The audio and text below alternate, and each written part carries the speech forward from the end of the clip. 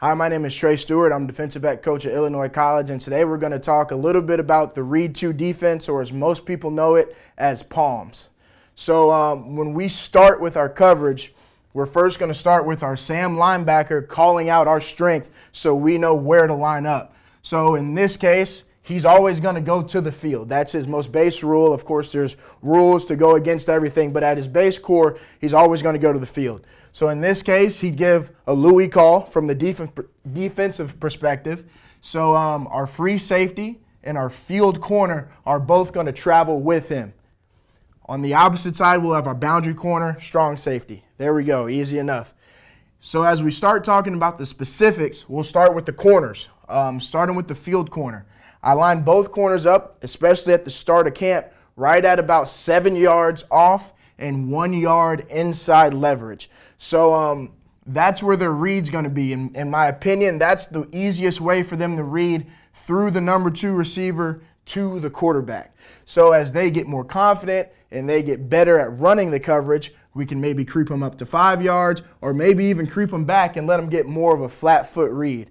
So as they begin, the field corner will do what we call a step and gather for his read step. So we don't want a pure shuffle because I don't want his feet off of the ground. I always want him ready to trigger up on shorter routes.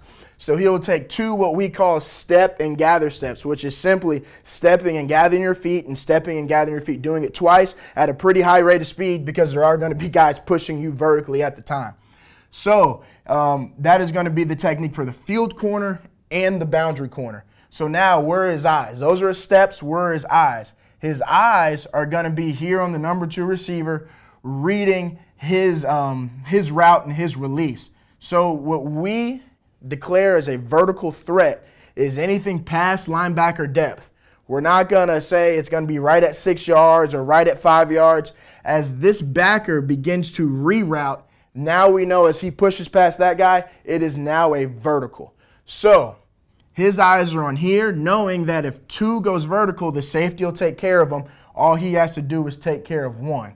Same exact thing over here. 2 pushes vertical after the wheel gives him a reroute. He knows he has to take care of this receiver man-to-man now, okay?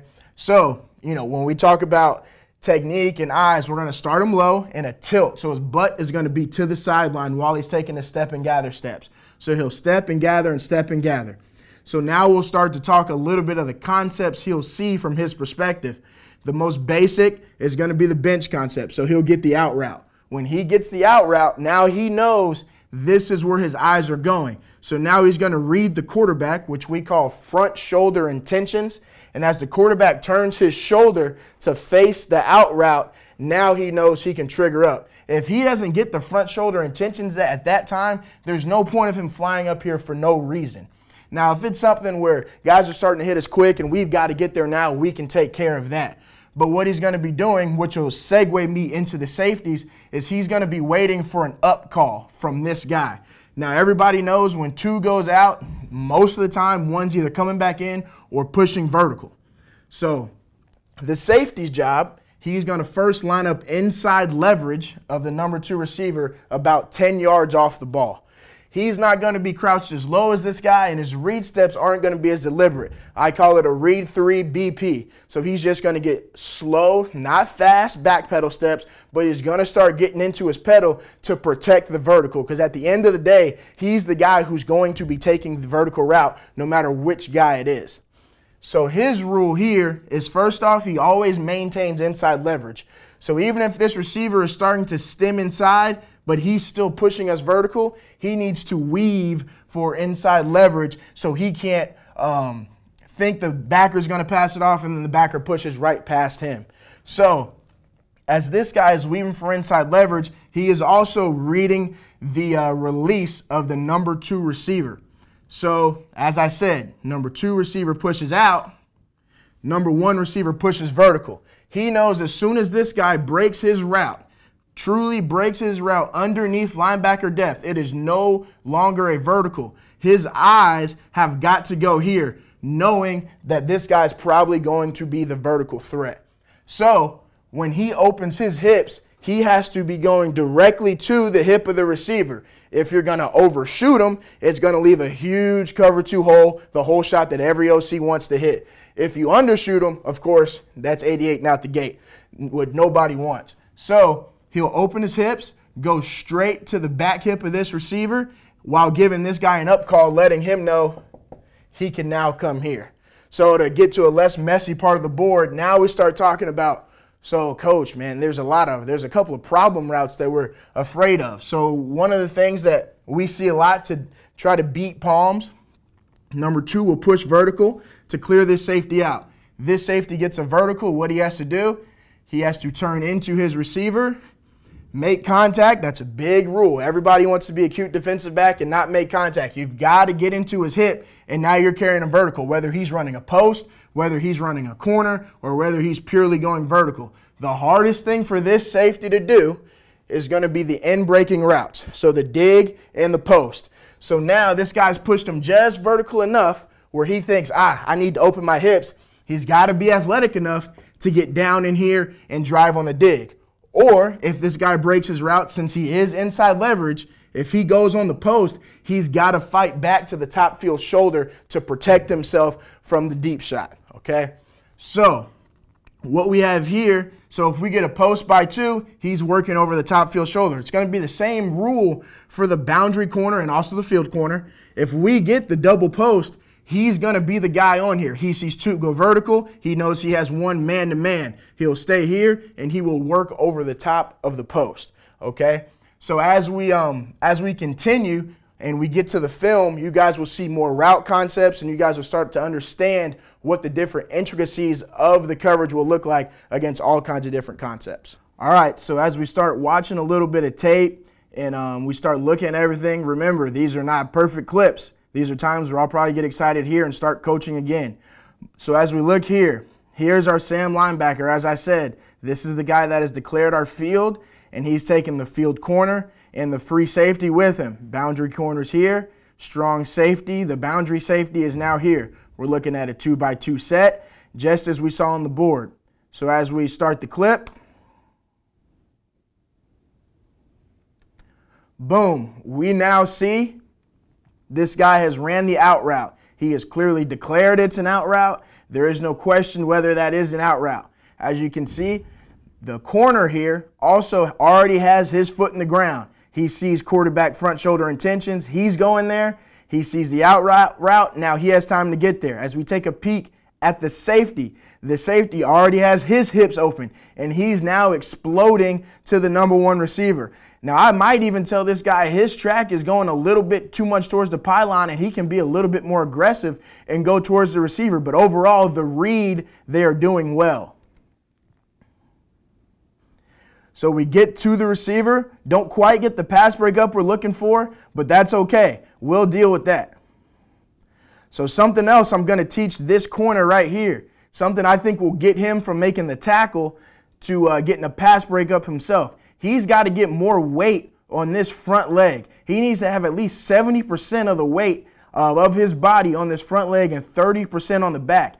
So when he reloads, he's not taking this extra gather to get there. Boom, it happens that much faster, and that's what we're looking for, and that's what's going to get this guy there to, instead of making a quick tackle, to get to being able to break up that pass.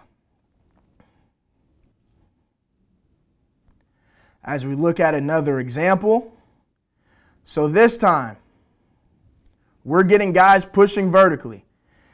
Now, especially up here to the field side, this is not a clear read. He does make an inside move, but in my opinion and in this safety's opinion, that needs to just be a stem, which means he never took his eyes off of him. That was his guy the entire time. As we look down here, these guys both get vertical routes, and they stay on top of the post. Both guys, safety, inside leverage, he comes to stick. Corner comes to stick. Up here also, corner's getting the step and gather steps that we spoke about. Now he also needs a little bit more weight on his front leg, but now he's ready to take number 1 man-to-man. At the end of the day, our defensive backs need to come up and be able to secure a tackle, so good job there. So here, play 3. Still in doubles, we're still in palms. And as we look at it here, we get a little bit of play action. That's fine. That doesn't affect us in the back. Our eyes are in the right place. We're reading the pattern. 2 pushes vertically. Safety, maybe should have a little bit more inside leverage, but I'll give him the benefit of the doubt there. He sees this guy, boom, his eyes are here. Corner, gets 2 vertical. He knows number 1 is now his man. Ball's off, trigger, go make a play. He does a great job of putting the foot in the ground, no wasted step. That's a T-step, down in the ground, over the top. Do not put your hook hand before your swat hand, but he does also secure the tackle, which is exactly what we're looking for. We're getting the same thing, same basic concept to the field. Now our corner here does a good job of trying to help his safety out and also help out his outside linebacker. So he's letting his backer know he has an in route, which allows him to come off and be able to reattach. So yes, this guy is technically man-to-man, but he sees this is not a ball that's coming here right now, and he's trying to help his buddy. And at the end of the day, what we always say is if we're going to err on taking away the deep route and giving up the short stuff. All right, so here, what we have, same basic look. Now something that everybody's afraid of when you're in basically a 4-high look. Yes, it's a read 2 coverage, but it's truly a 4-high look. So the thing that people are afraid of, the thing that people worry about is screens. So this is a time where the guy's doing a way better job of getting the weight on his front leg and having the opportunity to put that back leg in the ground and get downhill now. So the receiver blocks first threat, which he sees this guy as the first threat because he is technically triggering on ball off. Receiver goes and blocks him. That allows our linebacker to be a free runner, and they both meet at the ball carrier. That is exactly what we're looking for when we get the screen. Now, what I tell this safety on that play side, if you get screen, you are the guy looking for any type of screen and go, look and go, double pass. That is now your responsibility.